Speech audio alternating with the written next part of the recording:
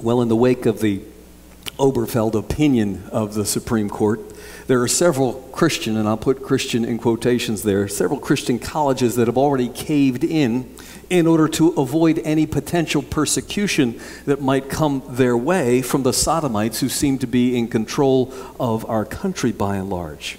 They haven't even considered fighting this evil, not even an option on their menu. Instead, they have compliantly changed their policies to comply with and supposedly accommodate, how can you accommodate it, but accommodate sodomite unmarriages on their campuses. Baylor University, the largest Baptist university in the land in Texas. Hope College, a Reformed Christian church college in Holland, Michigan. Belmont University of Nashville, as well as Notre Dame University. They have all approved benefits to sodomites who claim that they are married. They've already provided provisions for this, and so they are making prostrations, worshiping at the sodomite idols of our day, hoping to avoid persecution against Christians, a persecution that we see rising in our land. By the way, some would object to using that term sodomite, but I say it is the biblical term used throughout the Old Testament and the New Testament, clearly identifying this as God's condemnation of it as an abomination. Well, in addition to those colleges caving in, we see school boards and publishing houses already changing their curriculum to align with this sodomite propaganda. Recently, CBN News reported what's happening in the Virginia schools in preparation for this fall, and I won't even mention it. It's extremely graphic and horrifying. When children have to sit in schools that advance sodomite propaganda to them, when the media then glorifies sodomy and portrays it as normal and natural and as simply an alternative lifestyle, that they are enticed and they are persuaded and they are therefore recruited into this death style for what that's what it is. I appreciate what Justice Scalia said in objection to the decision of the majority. He said, quote, "Many Americans do not want persons who openly engage in homosexual conduct as their business partners, as scoutmasters for their children, as teachers in their children's school, or as boarders in their home. They view this as protecting themselves and their families from a lifestyle that they believe to be immoral and destructive," end quote. And Justice Scalia is absolutely right. Well, in addition to those tragic developments this week, there were two others that you may be aware of. You know, as most of you now by this point in time, that Planned Parenthood has been exposed as the one who is selling baby body parts after killing these dear unborn children. One of the major leaders, sipping wine and eating her lunch without vomiting, was describing the procedures they use for doing this, for preserving certain body parts as they murder the babies. And then this week another video came out that was posted that was equally damning of Planned Parenthood. This barbarism continues at the same time that the Obama administration won a crushing court decision opinion forcing the Little Sisters of the Poor to participate in providing contraceptives that are against their religious convictions. The leader of those nuns, McGuire, said, "We simply cannot choose between our care for the elderly poor and our faith. What's taking place in America is horrific. And the despair in the air of our land is so thick that you can cut it with a knife." What are Christians to do in the midst of this onslaught? Shall we cave in, as some are doing? Shall we surrender and do the bidding of those who are demanding this of us? Shall we go into hiding? Shall we raise a white flag of surrender? Indeed, we are beginning to see those responses on the part of many who name the name of Christ. But is that what our Lord and Master would have us to do at this time? Does it matter, in fact, that Jesus Christ is actually King of all kingdoms, that he is Lord of all lords? Does that make a difference? And should the reality that currently, right now, Jesus Christ is seated at the throne room of heaven, at the right hand of God the Father, with all authority in heaven and all authority on earth having been granted to him. Does that make a difference in how we, as followers of Jesus Christ, should respond? Should we surrender?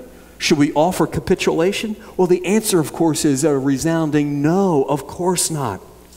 Then how can it be that so many so-called Christians in America, so many followers of Christ, are responding in the wrong way? I would contend that it is because they have the wrong view, the worldview of this subject matter called history. And as I shared with the children, many people, when they hear the word history, think of some dusty old books and some things that are irrelevant and a series of facts they have to memorize. Well, that is not true. In fact, it's the exact opposite when we look in God's Word. When we study God's Word and gain a worldview of what the Bible teaches regarding history, we discover that it is very relevant to our day and to our time. And to have a proper biblical worldview of history enables us to face what we are facing in our day. It gives us a proper perspective. In fact, it gives us an accurate framework by which to function. The fact that Christians stand in the history of the church, have stood in the face of onslaughts and persecutions and times of trial, and have remained unshakably confident in the Word of God, is because they had a biblical worldview of history. They knew the end from the beginning. And I believe that that is what we as Christians need today in our land, a biblical perspective of history, so that as we face a rising tide of persecution against Christians, we will understand where we stand and what it is we must do. This morning, I just want to simply impart to you 6 facts from a biblical perspective of history. And the first one is in the very first chapter of the Bible. So open to Genesis chapter 1. These 6 elements are critical to have in our minds what we need to face what I call a militant resurgence of paganism, a militant resurgence of paganism that has not been known in this land for over 400 years. And now we are facing it in this land as never before. Look at Genesis 1 and verse 1. Here's the first thing that we need to understand. In the beginning, God created the heaven and the earth. The creation is the first fact of history. In fact, history began at this point in time as God created the space-time universe itself out of nothing by the word of His power. This is the beginning point of history, and it speaks a profound message to us. And the message is that God is the one that created all things.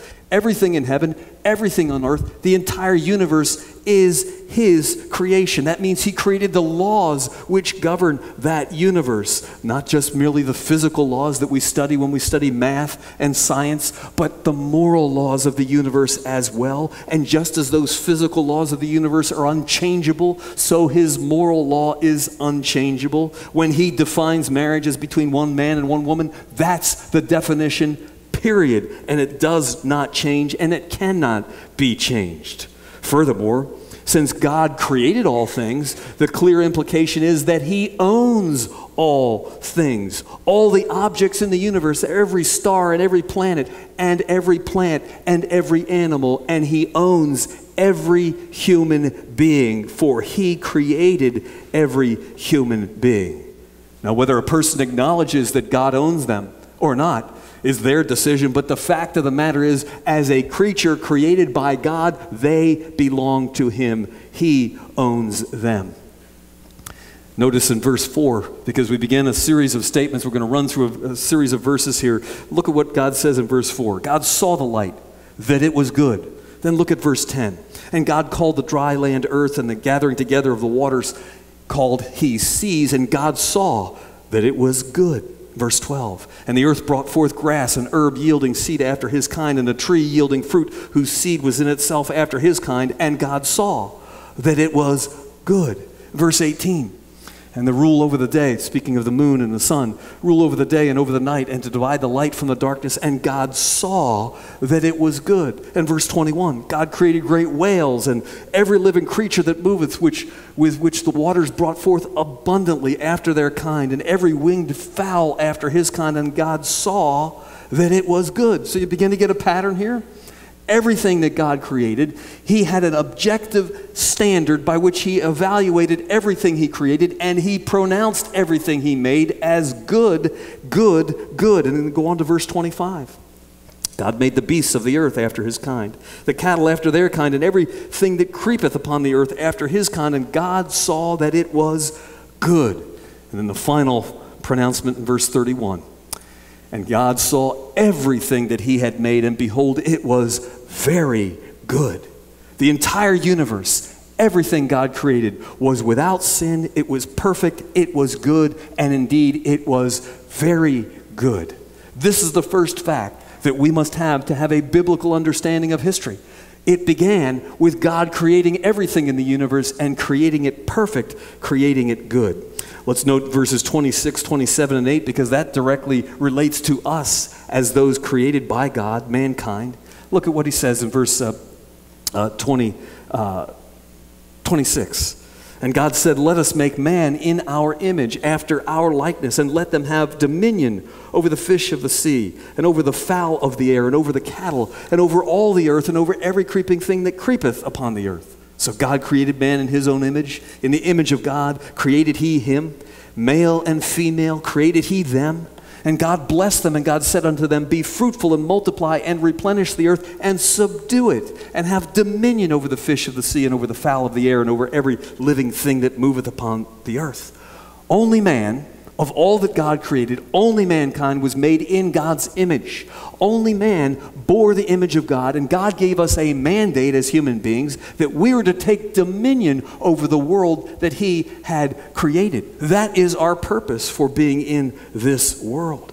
God made every man in his image, and therefore God has written his law. Romans 2, 14 and 15 won't turn there, but it tells us God has written his law on the heart of every human being. Even if a person ignores it, even if a person stamps upon it and rejects it, they know the law of God because they were made in the image of God with God's law written on their heart. But we know that that's the beginning of the story. The tragedy just turned to chapter 3, took place in the fall. The creation is the first fact we must know. The fall is the second fact we must know, that Satan came and tempted Eve, who took the fruit which God had forbidden, the fruit of the tree of the knowledge of good and evil, and she ate, and she gave to her husband, and he ate, and man fell, man became depraved. But the dominion mandate God had given had not changed. It was not abolished. It was not rescinded. His command to take dominion still remained. Now, there were consequences to the fall. Consequences that would mean taking dominion was that much more difficult. Look at chapter 3 and verse 17. This is what God said.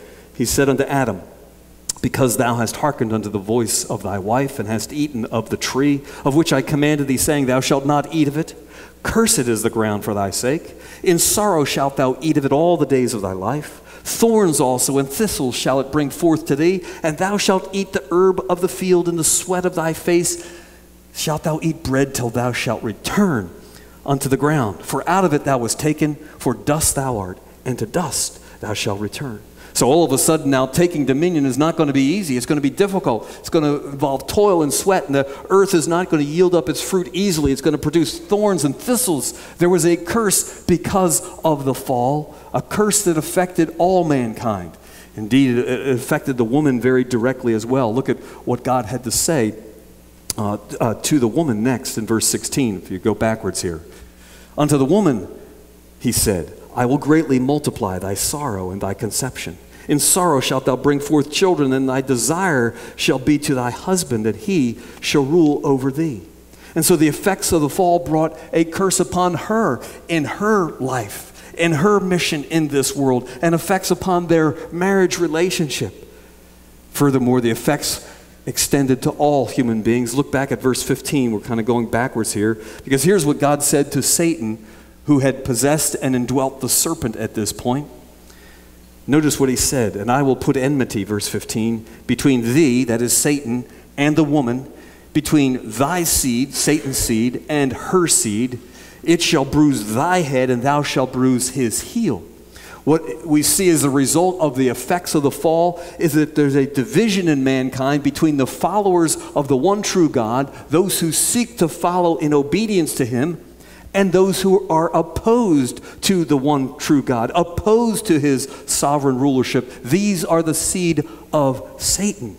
And mankind is divided into these two camps: the covenant keepers of the sovereign kingdom of God, and the covenant breakers of the conspiratorial kingdom of the prince of darkness. And history really is a display of this battle between these two kingdoms throughout every part of the world up until the end of time. So the conflict that began in Genesis 3 goes to the very end of time that we'll see at the end of Revelation. It's interesting how Scripture describes Satan and what his work is. Let me just read to you from Isaiah 14 and verse 12, where it says, "How art thou fallen from heaven, O Lucifer, son of the morning? How art thou cut down to the ground, which did weaken the nations?" That last phrase there tells us what Satan is always about. When any nation becomes strong, and by the way, a nation becomes strong by following God's law, by establishing righteousness and justice in that land, they become strong. They become powerful. But once a nation becomes powerful, Satan weakens such nations. He undermines the moral foundation of those nations. He introduces wicked immorality and seeks to bring the nation down. He weakens every nation that he can influence. And certainly we see that has happened in our own nation, and that's his procedure with any nation. We see from Genesis 3, the depravity of man begins to expand rapidly. In chapter 4, we read the first murder takes place, Cain killing his brother Abel, and the wickedness just increases from chapter 3 into 4 and to 5. And look at chapter 6.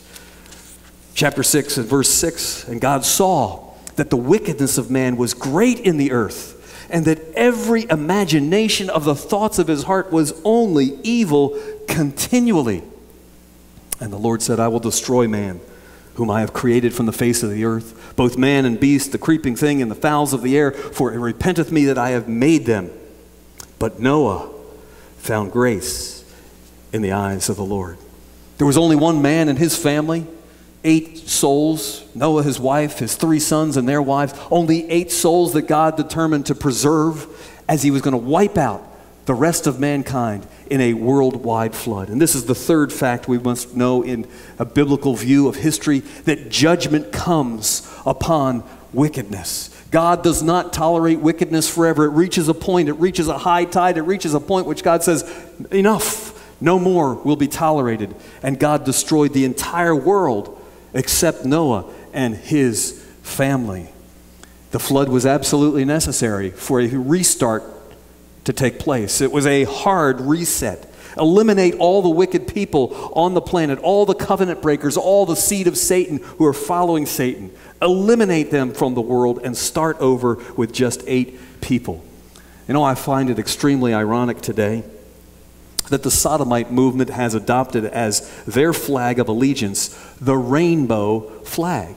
Do you know where that rainbow comes from? Just turn, if you would, to chapter 9 here, Genesis chapter 9 and verse 11. As they came off from the ark, God made promises to Noah and to his family. And look at verse 11, Genesis 9 and verse 11.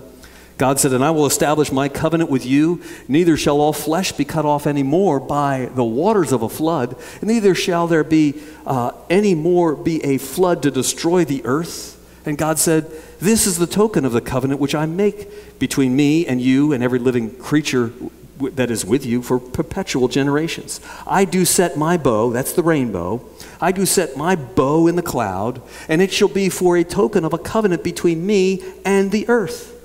And so falsely, it appears to me, that the Sodomites have adopted the rainbow flag because they're saying, look, God promised that he's never going to judge us. He's never going to punish the earth. He's never going to destroy the earth like he did in the flood that killed everybody but Noah and his family. But is that what these verses say? Look back at verse 11 closely. Notice what it says there. "Neither shall all flesh be cut off any more by the waters of a flood." God never said he wouldn't bring judgment upon the earth, ever. He just said he would not do it again by means of the flood of waters as he did it in the days of Noah. That worldwide flood was to be a reminder to all mankind of the end that wickedness brings. Indeed, God's word is very specific. It's not a flood next time. The worldwide judgment will not be a flood. Instead, it will be a fire. Turn, if you would, to the New Testament, 2 Peter chapter 3 and verse 7. 2 Peter chapter 3 and verse 7. Look how specific the word of God is. Not a flood, but a fire. But the heavens, 2 Peter 3, 7. But the heavens and the earth, which are now, by the same word, are kept in store, reserved unto fire against the day of judgment and perdition of ungodly men. Then skip on down to verse 10. But the day of the Lord will come as a thief in the night, in which the heavens shall pass away with a great noise, and the elements shall melt with fervent heat. The earth also and the works that are therein shall be burned up. Wow. When you read this, you realize this is an even more complete destruction than the flood that destroyed everyone on planet Earth except Noah and his family. Here you have something, the periodic table. All the elements of the periodic table will melt. So helium and hydrogen, the beginning of the period, all those elements, the very atomic elements of the universe are going to blow up. It's like a gigantic atomic explosion where every single atom in the universe explodes in a great fire of destruction. This whole entire universe is going to be gone. God's judgment is coming. And we live between the two great judgments. We live between the flood and the fire. Yes, the flood is past. The rainbow should remind us every time we see it of God's judgment and that we are now under his mercy for the time being until the next judgment comes of the fire, a terrible judgment that will destroy everything and consume all things. So I'm puzzled that they don't understand. Their rainbow flag should point them to the fact that we are between the judgment of the flood and the coming judgment of the fire. Well, in a sense, these first 3 points of a biblical worldview of history, creation, the fall, and judgment, are the bad news, that we are under God's judgment. The good news is the next 3 elements. First is the redemption purchased by Jesus Christ. This was the promise spoken of all the way back there in the Garden of Eden in chapter 3, that yes, there would be an enmity between Satan, his seed, and the woman's seed, but the seed of the woman, Jesus Christ, would ultimately crush the head of the serpent, crush the head of Satan. That was accomplished by the life and death and burial and resurrection and ascension of our Lord and Savior, Jesus Christ. God accomplished through Jesus' time here on earth in those 33 years, God accomplished the work of full and complete redemption. The sins of all mankind were placed on the Lord Jesus Christ as he died upon the cross. And the Father accepted that payment that was made for us by Christ's death on the cross. We know he accepted it because he raised Jesus Christ from the dead, and then he ascended him to heaven, set Jesus Christ at the right hand of God the Father in the throne room of heaven. The redemption was complete, entire, and full. And Jesus now stands in the position of all authority.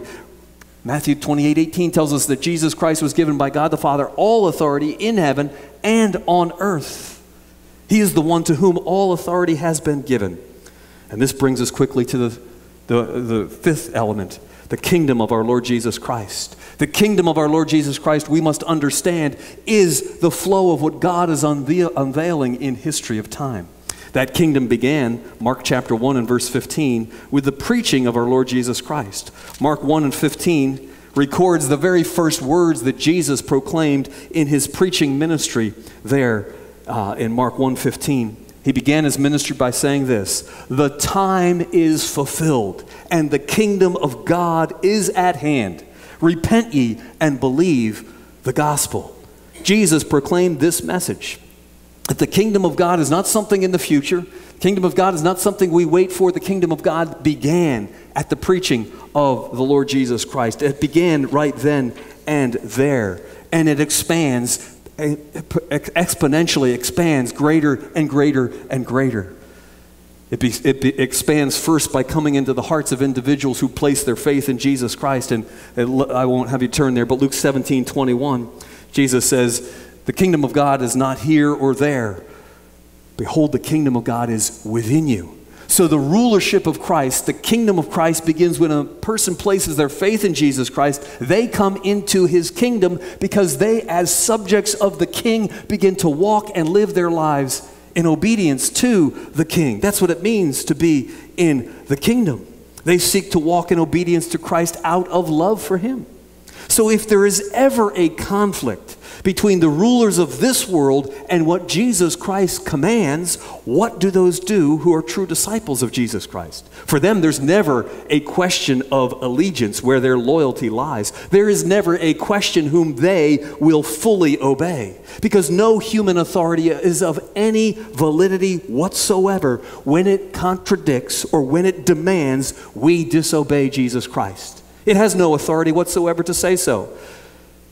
The kingdom of God begins within the hearts of individuals who place their faith in Jesus Christ. But we need to understand it doesn't just stay there.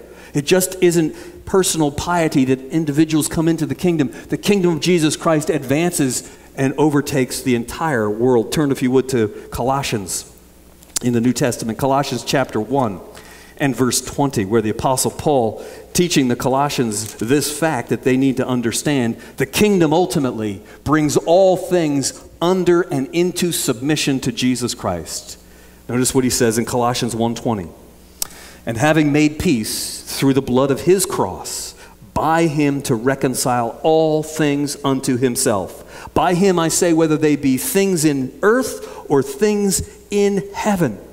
Ultimately, the kingdom of God is going to so radically transform and reconcile everything, it doesn't say every person here, but everything, that all things are reconciled under the kingship of Jesus Christ as King of Kings and Lord of Lords. Now, what about the people here? Because it doesn't mention people. Yes, there will be those who remain rebels against Jesus Christ, those who refuse to ever submit to Jesus Christ. And you know what must happen? For the new world to be a pure and righteous place, those people must be locked up forever, that they can never come and pollute and infect and rebel against the king. They will not be permitted to do so. They will be locked away forever, and that is what is just and what is righteous and what must take place for all things to be under Jesus Christ as King of Kings and Lord of Lords. See, that's where the kingdom of our Lord Jesus Christ is going. The rebels will be locked away forever. You see, a biblical worldview of history helps us understand that the Bible repeatedly declares to us that God is the one who governs in the affairs of men. God is providentially steering the course of history for his purposes to be accomplished. He works out his purposes and he works out his plans in the particular events which appear to us, from our perspective, appear to be the free actions of individuals, or sometimes appear to be just random events that have no rhyme or reason. That's not the case at all. God, through history, is working out his plan for all of it to be accomplished. In fact, neither man nor Satan can ever thwart God's sovereign plan. All events, even if we don't understand them initially, all events that take place in one way or another are working towards accomplishing God's ultimate design. Consider, if you would, Acts chapter 4, if you have your Bible there. Acts chapter 4, verses 27 and 28. Peter is explaining to the religious leaders there about the crucifixion of Jesus Christ, because seeing that the Son of God was taken by wicked men and murdered, which is what he was murdered, you would have to say, this is a horrible evil. This is one of the greatest evils that has ever occurred. But notice how it's explained here. Acts 4:27. For of truth against thy holy child Jesus, whom thou hast anointed, both Herod and Pontius Pilate, with the Gentiles and the people of Israel, were gathered together. So from a human perspective, it looked like these human actors were doing what they wanted to do. They wanted to murder Jesus, and they accomplished the murder of Jesus. It looks like a desperate thing. But notice what he goes on to say. For, and he's speaking to God here, for to do whatsoever thy hand, God's hand, and thy counsel, God's counsel, determined before to be done. Evil men did what evil men do. They committed murder. But God so superintended those events and what took place that his will was accomplished, that salvation was accomplished, that redemption was complete by the death of Jesus Christ on the cross. So evil people can do all the evil they want, but they can never thwart the plan and the work of God. They freely choose the evil they do. God didn't take away their free will and force them to do anything. They freely chose the evil, which means they are morally accountable for it. But God, as the sovereign ruler of all things, used even their free choices of doing evil for accomplishing his ultimate purpose in the work of redemption and salvation. So when we look at history, it's nothing that is impersonal. There is no such thing as fate, no random chance, no unwavering determinism, none of that whatsoever. There is a God who created all things, a God who is governing all things and leading them to accomplish his purposes, which he has already determined. History, then, is actually his story.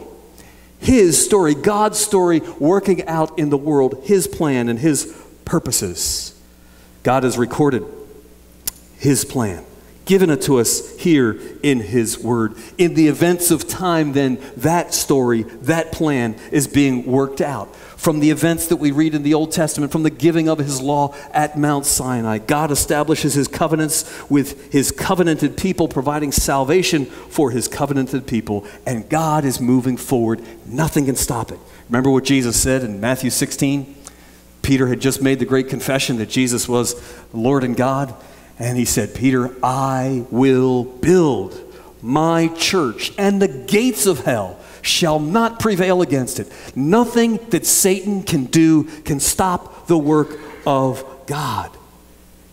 You see, ultimately, Scripture tells us the fulfillment of this is that God will put all things under the feet and will make all enemies of Jesus Christ his footstool. He'll use him as his footstool, as a hassock on which he places his feet. So the biblical worldview understands that history is purposeful. It is moving in a direction. It has an aim given to it by God, an aim and a purpose and an end that cannot ever be thwarted. So history is not, as the famous playwright once wrote, a tale told by an idiot, full of sound and fury signifying nothing. No, it's the exact opposite. It is God accomplishing his purposes. It is a record of God working in space and time, revealing himself, revealing his plan as the sovereign ruler in the affairs of men. And so we look at events that are happening in our own country. And yes, there's much to cause us great concern, but we know that God is accomplishing his purposes. In fact, when we look at the history of the church, we find that when persecution is rising and persecution is at its height, that's when the church is the strongest. That's when the church grows the most. Do you know in China today, an atheistic communist regime still rules that country, and they hate Christianity, and they have sought to stamp out Christianity. Mao Zedong was the first one that began a campaign to kill every Christian he could, and he killed 80 million. But you know what happened? The church exploded in growth in spite of him killing 80 million. And the church today in China is stronger than ever. Some estimate more than 100 million, several hundred million is one estimate, strong believers in the Lord Jesus Christ, whose government hates them and wants to kill them, wants to put them in prison and eliminate their worship services and burn their Bibles, and it cannot stop the church of Jesus Christ. It is growing exponentially, and it's strong. It's so strong that China is probably one of the most populated Christian countries in the world, in spite of the fact that its government has an official policy of persecuting Christianity. Consider, as was mentioned already, what took place this week. Africa, sub-Saharan Africa, used to be called the darkest heart of Africa because it was pagan to the core. People worshiped trees and rocks and all kinds of things, and they never worshiped or heard about Jesus Christ. Missionaries went in from England and from our country and began to share the gospel, began to lead people to faith in Jesus Christ. And today, those sub-Saharan African countries are stronger and more Christian than our own country. As was mentioned, 300 churches of Kenya told Obama, shut your mouth. Don't say anything about your filthy theory of sodomy. Well, he wouldn't obey them. But the president basically told him the same thing. Shut your mouth. They are far more Christian than America is. They have Christian leaders willing to stand up for the truth and tell wicked Obama, shut your mouth. You look at other countries like Uganda, another African country, where the president preaches abstinence from his bully pulpit as president, saying, remain abstinent before marriage. Don't get involved in fornication. Don't get involved in these wicked sins. And after marriage, remain faithful to your spouse. Do not commit adultery. Do not engage in these wicked sins, and you will be blessed. The president of the country preaches that. Sub-Saharan Africa is far more Christian than America. And indeed, we could go elsewhere in the world and see what's happening in South America where the revival's going on there. There, the kingdom of the Lord Jesus Christ is advancing.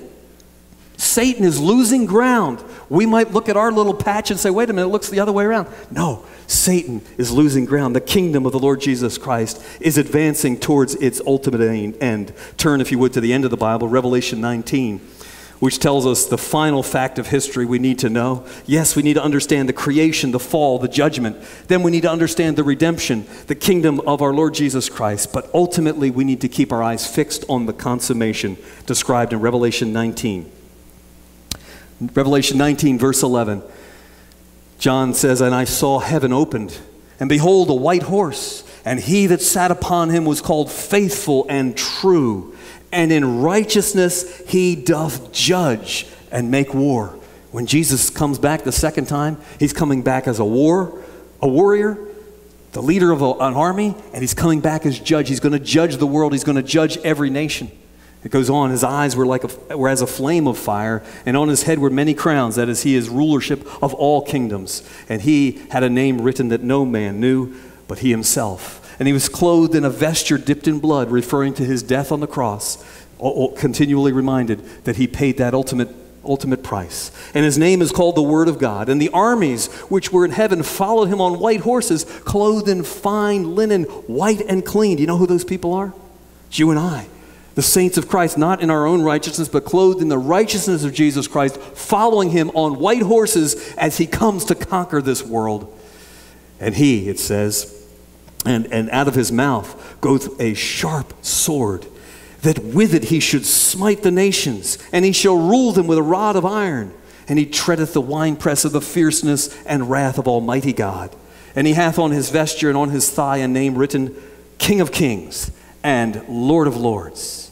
Here is the final end of a biblical worldview of history. Ultimately, God will bring all things in the history of the world to this climax, from which point forward, everything forever will be under the feet, under the dominion, under the command of Jesus Christ. And all his enemies will be his footstool. That means those enemies of Christ today who are trampling down his law in our land and his rule in our country, they are doomed to failure. History is a line going from creation to this consummation. It's not cyclical as some Hindus like to pretend, that reincarnation goes round and round and all. No. History is linear. It's moving in a direction towards this consummation of all things. Some years ago, I led a group of patriots to a tour of the Library of Congress down in Washington, D.C. And in that reading room, one of the most beautiful rooms in the Capitol there, there's a series of quotations around the dome of that Capitol, framed nicely and very visible. And one of those quotations caught my eye. It's from a poem by Alfred Lord Tennyson, his poem In Memoriam, one of the longest works that he wrote, 130 plus stanzas, and he spent more than 17 years writing this poem. And in it he addresses the Son of God, the one in whom he and all men must place their faith. He states that God made man in his image, and he asked God to help him, the poet, make God's will his will. And then in the very closing lines of this poem, he says this: one God, and this is what's framed in the Library of Congress, one God, one law, one element, and one far-off divine event to which the whole creation moves. That far-off divine event he's referring to is right here, Revelation 19. The consummation of history, the consummation of all things, when Jesus Christ rules absolutely. The purpose of this second advent of Jesus Christ coming is judgment and to make war on every kingdom and every people which oppose his perfect rulership. And with a sharp two-edged sword out of his mouth, he will smite the nations who will not submit to him. He will rule them with a rod of iron. He will judge all people. And notice the description here. It's rather graphic description. He will tread the winepress of God's wrath. The picture here is the winepress is actually people. And just as the treaders of grapes, the juice spills out and fills the vat around where those grapes are held, so the wrath of God is going to be tread out by Jesus Christ. And so the wicked in our nation that are making these evil things, they're storing up the wrath of God for themselves personally and for our nation corporately. They will be crushed under the feet of Jesus Christ, King of Kings and Lord of Lords. And so wise rulers in this world, in this earth, will pay homage to Jesus Christ, will honor him. They will follow his law. They will walk in his ways in justice and righteousness. It's only the fools who oppose the kingdom of our Lord Jesus Christ, who make unlaw, that's right, unlaw the rule of their lands, who dishonor his holy name, and thus bring his sword down upon them, his iron rod of destruction upon them and their country. You see, their judgment is really only a matter of time. The sentence has already been decreed from on high. They cannot escape it. And therefore, if you are a disciple of Jesus Christ, a follower of Jesus Christ, and the enemy has won this small little skirmish in the overall battle of things, why would you ever cave in? Why would you ever surrender? Why would you ever give ground? Why would you go into hiding? Why would you put up a white flag of surrender? Turn, if you would, to Paul's statement in Romans chapter 8. Romans chapter 8, verse 31 and following. Because Paul is talking to Christians who are facing pretty severe persecution there in Rome. In Romans chapter 8, verse 31, he says, "What shall we say then to these things? If God be for us, who can be against us?" Oh yeah, we got people all against us, but they don't matter. If God be for us, who can be against us? He that spared not his own son, but delivered him up for us all, how shall he not with him also freely give us all things? Who shall lay anything to the charge of God's elect? It is God that justifieth. Who is he that condemneth? It is Christ that died, yea, rather that is risen again, who is even at the right hand of God, who also maketh intercession for us. Who shall separate us from the love of Christ? Shall tribulation, or distress, or persecution, or famine, or nakedness, or peril, or sword? As it is written, for thy sake we are killed all the day long. We are accounted as sheep for the slaughter. You might think that's a defeatist statement, but notice what he says next. Nay, in all these things we are more than conquerors through him that loved us. Look at what Paul and the early church was facing there. They were facing tribulation and distress and persecution and famine and nakedness and peril and sword. In other words, war. And Paul sees all those circumstances in light of Christ's accomplished victory, and he concludes, in all these things, in what things? Persecution, distress, famine, and so on. In all these things we are more than conquerors through him that loved us. Not just conquerors, not just victors, but we're more than conquerors. What a statement of triumph. What a statement of victory for the saints. And so as Christians, especially in times of crisis and persecution, we need to hold fast to the biblical worldview of history, understanding what God is doing, that he has created all things, and he is still Lord of all things that he created. Yes, the fall came, and man is depraved, but the dominion mandate did not change in spite of the fall. Yes, judgment came against those who rebelled against God, and judgment will always come against those who rebel against God. There are terrible, terrible consequences to rebelling against God. But the good news is that God provided redemption through the work of Jesus Christ for our salvation. And not only our salvation, ultimately this redemption is going to be the whole universe is redeemed. All things will be under the obedience of Jesus Christ as King of Kings and Lord of Lords. So in a sense, the victory has already been won. We're just part of the mopping up operation between the victory that was won on the cross and the consummation that Revelation 19 describes for us. And so the kingdom of Jesus Christ is not some far off occurrence that we sit by passively waiting for it to happen. No, rather we do as Christ did. preaching as he did, repent, for the kingdom of God is at hand. And as that preaching goes forward to the ends of the earth, more people and more language are entering into the kingdom. The Revelation 5:9 describes that there will be people from every blood, every kindred, every tongue, and people and nation that are part of that kingdom. Some people from every corner of the earth will be in the kingdom of our Lord Jesus Christ. The kingdom is advancing, and it will ultimately overtake all things. So should we retreat? No way at all. When you read the description in Ephesians 6 of the spiritual armor God has given to us, there's never any protection for your back.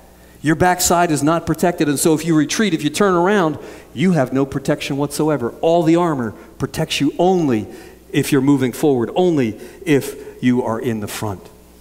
And as disciples, we must not retreat, we must advance. So as our culture grows darker and darker, the brighter our witness will shine in the midst of that darkness. And we are guaranteed victory. So there's no reason to cave in, no reason to surrender. Why compromise the truth to the enemy? Why raise a white flag?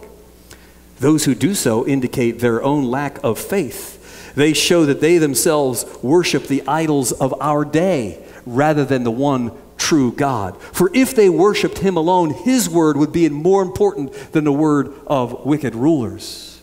The enemy attacks would not lead them to falter, but rather to strengthen their arms for battle. We must keep before our eyes the kingdom of our Lord Jesus Christ victorious, the consummation of all things, that Christ has already won, and that he is now building his kingdom, and his kingdom will ultimately prevail. Turn to one last scripture, Luke 21:25, because the words of Jesus speak to our hearts today, right now, in this time, in this situation. Luke 21:25, he's talking about the signs at the end, and he says, there will be signs in the sun, Luke 21:25, signs in the sun and in the moon and in the stars and upon the earth, distress of nations with perplexity, the sea and the waves roaring, men's hearts failing them for fear and for looking after those things which are coming on the earth. For the powers of heaven shall be shaken, and they shall see the Son of Man coming in a cloud with power and great glory. And when these things begin to come to pass, that's when you just begin to see the edge of these things. When these things begin to come to pass, then look up and lift up your heads, for your redemption draweth nigh. And so we see these things, we say, look, Jesus told us this would take place. Look up, our redemption draweth nigh. We look forward to the fulfillment, all that God's word has promised. One God, one law, one element, and one far-off divine event towards which the whole creation moves. Let's pray. God our Father, thank you for the precious promises of your word. I pray that you'd keep us each in what may be discouraging circumstances, focused on your work and your promises and the victory we have in Jesus Christ, our Lord and Savior, in whose blessed name we pray. Amen.